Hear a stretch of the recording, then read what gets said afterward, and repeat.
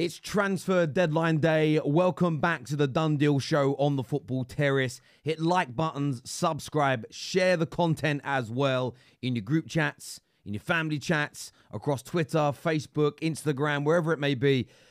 It's going to be an important and a big day today. Not only is it transfer deadline day, it is Lady Freya, my beautiful daughter's 6th birthday as well. So I am here for some of the day. I'm, of course, going to be spending time with my daughter as well. But, of course, the team will be here for you. Lots to delve into. I'm going to waste no more time. There's lots of stories. Some big changes. U-turns, you change it. U-turns from the other day involving Chelsea and Jadon Sancho. Could they be about to land him? Has he now rejected Juve after the early report suggested he was going to turn down Chelsea to go to Turin? We're looking at Osimhen. We're looking at Arsenal and a big deadline day move for them as well. But I wanted to start with Raheem Sterling. Raheem Sterling has been linked to Man United in the last few days. Arsenal getting involved. But this is as of now, and I'm recording this at about 8 a.m. in the morning on deadline day, so things can change. It is reported by Graham Bailey that as it stands, Raheem Sterling is set to stay at Chelsea.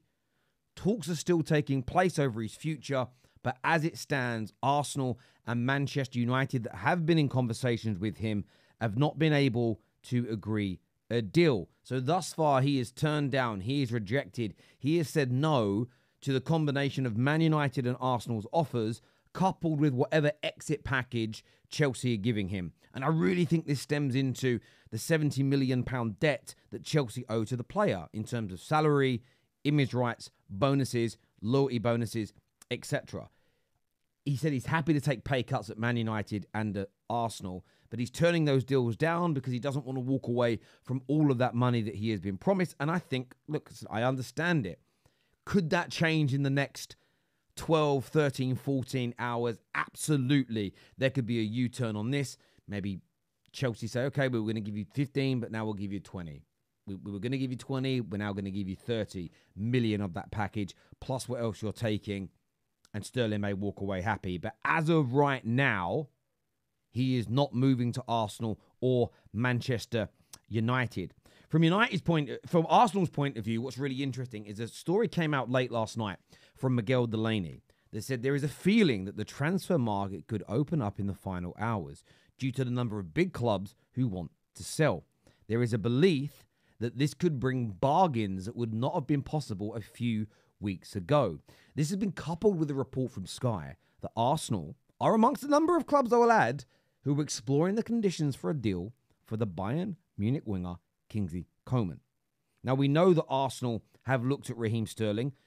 It now appears they're looking at Kingsley Coman as well. David Ornstein has said on a number of occasions over the last few weeks that a backup winger, somebody to come in who can challenge the Martinellis, be back up to the Bukayo Sakas, add some extra strength in depth to that area, is all you're going to see from Arsenal between now and the end of the window. I think there is still hope, and I get why from Arsenal fans that a trigger is met for the Victor Gyökeres, that they do maybe they come in at the 11th hour and take an Osimhen. I mean, the dream move for a lot of Gooners is Alexander Isak, but that does look practically impossible at this particular moment in time. But Arsenal fans, I want to ask you, Kingsley Coman, does that move the needle for you?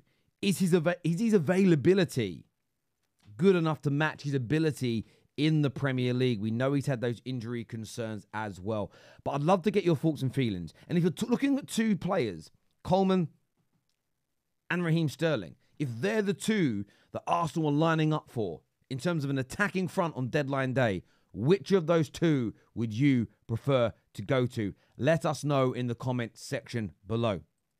Now, a big report from Damasio has said that Juve have pulled out of the race to sign Jadon Sancho. The Italian club will not meet Manchester United's current demands. Now, this comes after Fabrice Hawkins said there was a total agreement. Now, I trust Fabrice Hawkins. I do. I'm not saying I don't trust Damasio, but I trust Fabrice Hawkins. I'm going to give you my theory on this. I believe there may have been a moment in time where Sancho has gone, going to go to Juve.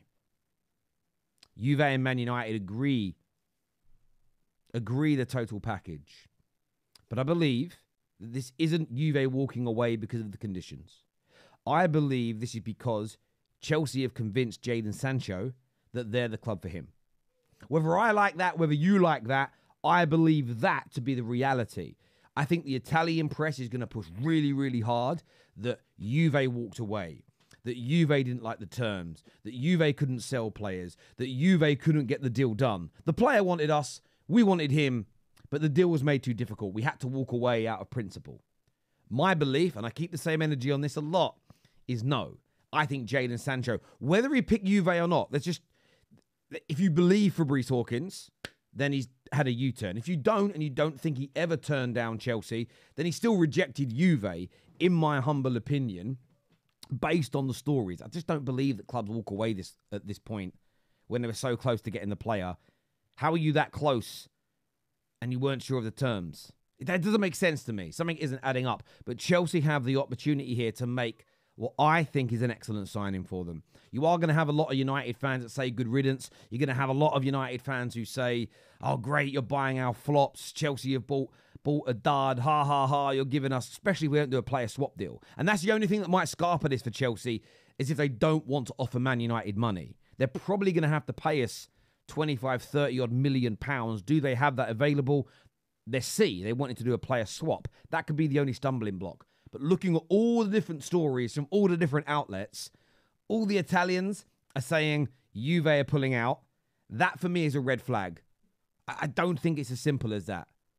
If Sancho was as dead set on Juve as the early reports suggested, and I'm keeping the same energy here, Juve would get this deal over the line one way, shape or form. In fact, it would strengthen their positions and weaken Man United's, as we want him gone. So this is telling me, reading between the lines, that he wants Chelsea. Big signing for Chelsea, the potential for absolute greatness. If they can recapture his Dortmund form and ability and unleash that on the Premier League, yes, he might come in and be the backup to begin with for Pedro Neto and Noni Madueke, but he has the talent and the ability to be a first teamer at Chelsea. He really, really does. I'm a little frustrated this is going through, but it isn't going to stop me speaking the truth on how I see this transfer. Sticking to Chelsea, Chelsea have approached Napoli, this was late last night, tonight, and submitted an official bid for Osimhen, a loan with an obligation to buy. Chelsea are discussing salary terms with Victor Osimhen. It is also stated as well from Fabrice Hawkins that Chelsea's management are in Naples trying to convince Victor Osimhen to join them. Now, Sasha Tavolieri and a number of other journalists believe that the Saudi club are leading the race because Chelsea are not, it's not that they're offering more salary. It's that Chelsea are not getting anywhere near, according to some reports, what Osimhen is already being paid. He's on around 300 to 350,000 a week, and so far Chelsea haven't got near that. They're trying to convince him. They're offering him a good base with lots of incentives. But as of right now, when this is being recorded, it hasn't been agreed. Some outlets are saying that Osimhen is going to turn down Chelsea's offer and he's going to accept the one in Saudi Arabia. Now, I would love to see Osimhen remain in Europe. I think he's too good a talent, too young to go to Saudi right now. And I'm not trying to disrespect the Saudi league. I just don't think it's up to par as of right now. So I believe he should stay. However, I also understand a working class man not wanting to go from 300. And I know this money sounds obscure to other working class people. One, you've got to understand they lose a lot of it in tax. Two, you've got to understand it's a short career for a football player. So what they earn over a 10 to 12 year period has to last them the rest of their lives. And a lot of these footballers have huge charities, huge foundations, and often supporting their wider and extended families. So getting in money is important, and I'll never scoff at that. I think that's a disgrace. So I understand somebody not wanting to take a pay cut at this stage of their life. We don't know the financial commitments that he has in his life. And he might be sitting there saying, I can't even risk not getting the bonuses. I need my 300 grand a week because since I've been on that, you know, whether it's charities, building schools, putting multiple brothers, sisters, nieces, nephews, cousins through education, building homes, creating generational wealth. These are things that I feel like working class people, like the majority of you and me, should be supportive of. People pulling themselves out of poverty and creating that generational wealth. So I understand it. And although people say, no, chase legacy, don't chase money, it's very easy to say when you are not faced with that decision.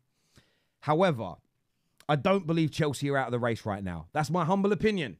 As much as people want to stick it to Chelsea, and I get accused a lot of sticking it to them, and I'll call them out when things ain't right, or if there's a big, credible story, I'll report on it and give an opinion. But this idea that Chelsea should be written off, that they don't have Paul, that these deals will fall through, I don't necessarily think that's true at this stage and at this juncture. However, things could change. I haven't even looked at the news. I've been recording this for 11 minutes. It could have changed in the time I made this, which means I've got to record it again. But look, give us your views, give us your opinions below. Until next time, my people, take care, goodbye, God bless, and I'll see you all again soon. Peace.